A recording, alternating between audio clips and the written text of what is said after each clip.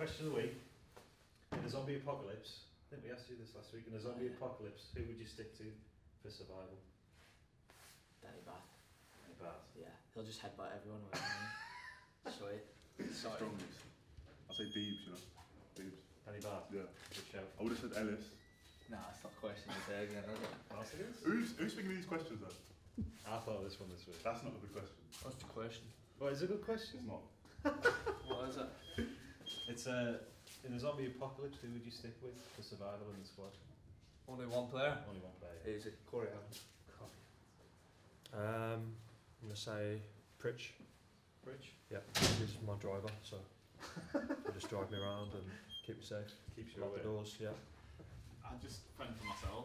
Probably Pritch. You'd all wear me down. Yeah. Just because I'm going off his COD, his Call of Duty, it'll be quite good. And he's small as well, so he can hide.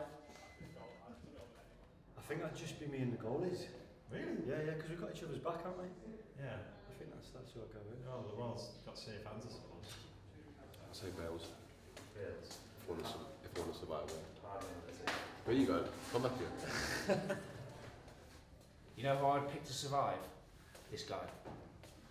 Would he pick you? Of course he would. Not Ah, this guy. Oh, yeah, This guy. I'll pick this guy. I'll pick him.